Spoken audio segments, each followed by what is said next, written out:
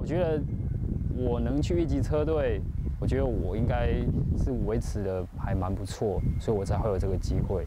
他是史上第一位加入 UCI 1级职业车队的台湾车手冯俊凯。5年前原本还在前进职业车队打拼，2013年进入2级车队卓比奥斯，接着2014年转战高士特职业车队。不过就在同年年底，26岁的冯俊凯开启了进入世界最高殿堂的机会之门。他加盟了1级车队兰波美利达。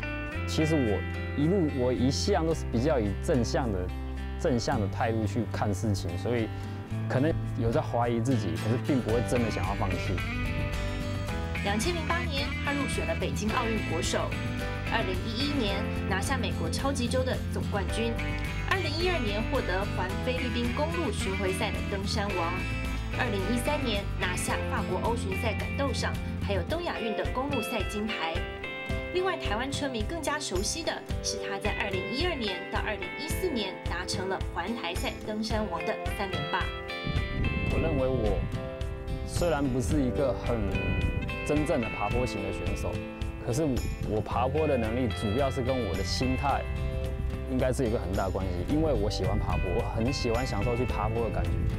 冯俊凯的每一步走得扎实，更不断创造台湾自行车界的纪录。